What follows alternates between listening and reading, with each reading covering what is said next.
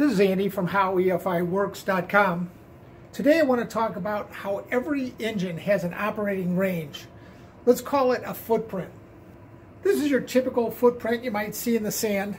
There is a definite perimeter that a footprint can make. Now, it might change a little bit if you're standing on sand or concrete, but given that you don't change a shoe or change weight significantly, there's a very definite perimeter to the footprint. A motor has a very similar footprint-like range in which you can get to.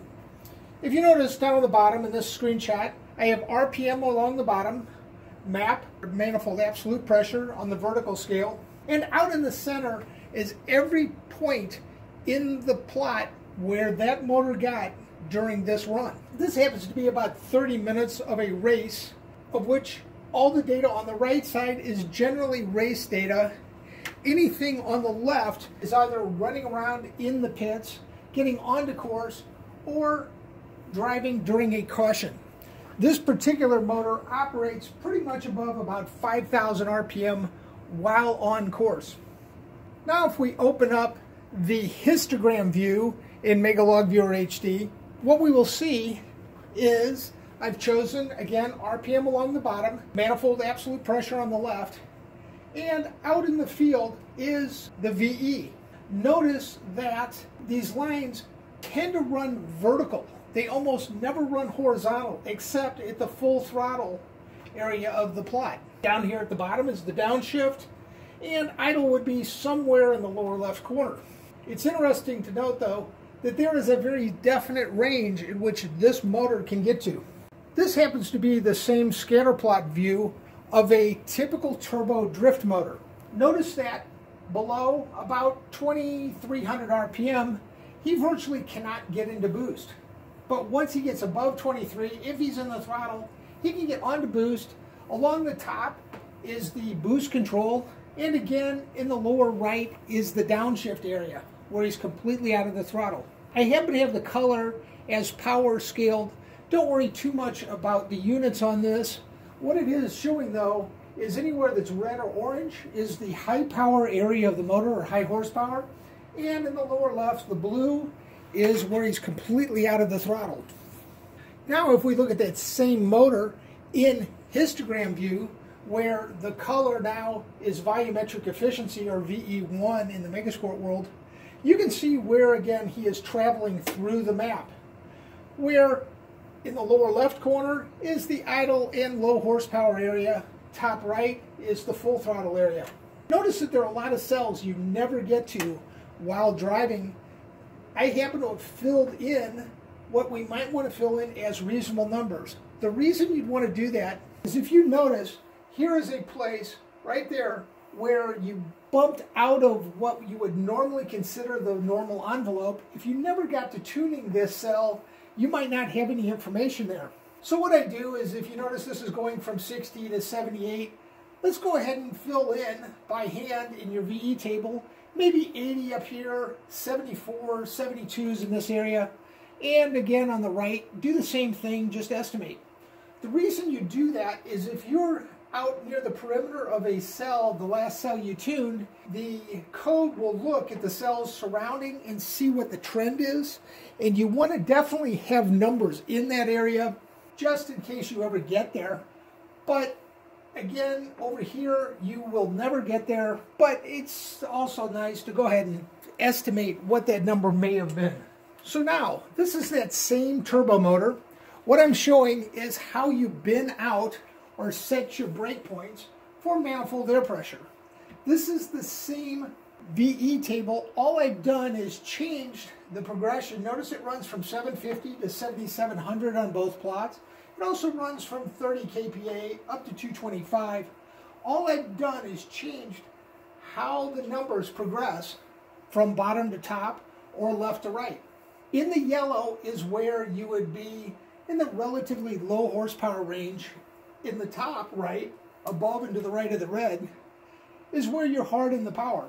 What we are doing in giving ourselves tuning cells of where we spend most of the time driving. But a little point is, notice how we go from, right there is about a 35 VE up to 60, that is a fairly non-linear change in volumetric efficiency, so you may want to actually even give more data points from about 75 to 120 to make that transition in tuning a little smoother. Again, notice there are cells that we never get to, but there are a few more unused cells on the plotting on the left compared to what's on the right. It's just a matter of efficiently using our cells and giving ourselves tuning points for where we need transitions. This is the footprint on 4 different motors. Notice on the upper left, this is a supercharged jet ski. This happens to be a centrifugal blown motor. Along the top is the full power, the downshift, and this is the idle in the lower left. This is where you spend most of your time. But at full throttle, we get here. I'm not sure you can see it in this resolution, but there are a few dots out here. So again, that's where you would want to estimate your VE, but you almost never get there. On the lower left is the same turbo drift car, and notice how this envelope or footprint is very different than the supercharged jet ski. On the top right happens to be a large variable valve timing V8 motor. This happened to be a Ford motor race car that I got the data from. Notice how he has almost no data up in the upper left. You could get to 100 kPa, but because it's such a torquey motor driving around the pits, he never gets there. The data on the right is when he's out on course, and you can see in the middle where he throttle steers his car, where he's backing in and out of the power. Up here on the right is his full power, and notice how he can come all the way along the map, very low maps of in the neighborhood of 12 to 15 kPa. On the bottom right is a small displacement race motor, and notice how he almost never gets in this area. Again, every once in a while he does.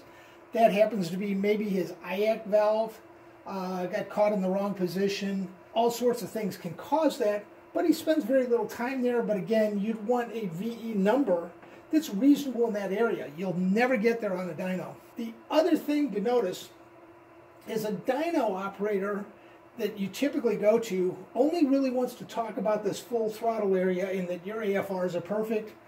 But in the real world, you're constantly transitioning up and down through the plot.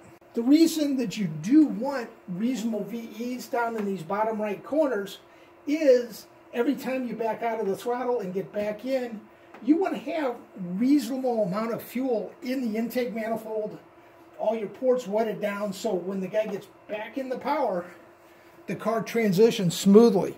These are the same 4 plots. All I've done is made the full throttle area a line in red and the downshift in green. Notice that every one of these motors idles in about this lower left corner. The exception is the race motor. This motor has such a big cam, it really doesn't want to idle at all, so the owner doesn't even let it go there.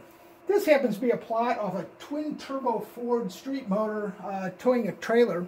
This is a rock stock motor. You get the characteristic red line at full throttle. No dots are outside of that red line. Here is your downshift area. I assume I didn't really get any data here, but notice that you spend lots of time at around 1700 RPM. Also notice on this twin turbo motor, he's getting up to 164 kPa in the intake at about 1700 RPM. You would want to have lots of tuning cells in this area where this is cruise with the torque converter locked up, and if you give it a little throttle, it pops to right there, 1 gear down. So that's where you'd want to have lots of tuning cells on a motor like that. In the lower left corner, what you're seeing is this is the idle area of the motor. Now what we're looking at is the typical VTEC motor. On the left is when I'm on the low cam. On the right side, above 5350, where I switch on the VTEC. A couple of things to notice here. Look at how nice and smooth the lower edge of the map is, but if you never switched to the low cam, you'd probably have a line right down through this area. But since I have a low cam on the left, I get lots of good drivability in the lower left part of the map. The other thing to notice here is this particular motor runs right at 100 kPa in the intake until the VTEC opens. And then you can see the map slowly taper off to about 97 kPa. That is an indication that the throttle bodies are probably a little small for this motor. It could also be the air filters. We did test the motor later with no air filters and it made almost no difference. So here is two of the motors we've been working with, shown at the same scale from 15 kPa up to 100. Both of these motors are naturally aspirated. The one on the top is the VTEC motor, on the bottom is the race motor. This is a 1980s technology motor with a big cam. Notice there's an entire area that he never gets to except occasionally, where this motor has the VTEC and you can get to a nice mild cam, easy to tune, you can spend lots of time there. This motor is so raspy, he doesn't even attempt to drive it there. So in conclusion, what I want to point out is you do want to fill in reasonable numbers in all these cells you never really get to. These are very difficult, especially in the lower right, very difficult to get into on a dyno. You want to have lots of adjustability where you spend time. You also want adjustability if you get large variations in VE. In this motor, notice that we jump from 38 on a VE up to 61. That's a fairly significant jump in about 30 kPa. So you might actually want to give a little more adjustability in this area so this motor can transition right through here easier. The other thing to notice is this motor at the 100 kVA line, which is right here. Notice his VEs are running about 50 to 60 all through here. That's an indication that the required fuel or the injector constant is probably a little wrong on this motor. And if this is early in the tuning process, you'd probably want to change the injector constant so that this row is closer to 100%. All motors should run about 100%. What happens is if you have that off, you can run into some problems trying to get your startup and acceleration enrichments tuned in. You can also see where I filled in, or I would have filled in by hand, the VEs out of the range. And here's a prime example on the left side where he almost stalled the motor and he did get to here. So you'd probably be best off if you had 100, 150 there just because you never bothered to change it. You would have flooded the motor as you got to that point. I would like to thank my friends at tunerstudio.com, the developers of Mega Log Viewer HD. This is the software I'm using to demonstrate and tune almost all of these motors. And be sure to subscribe to my YouTube channel. Thanks for watching.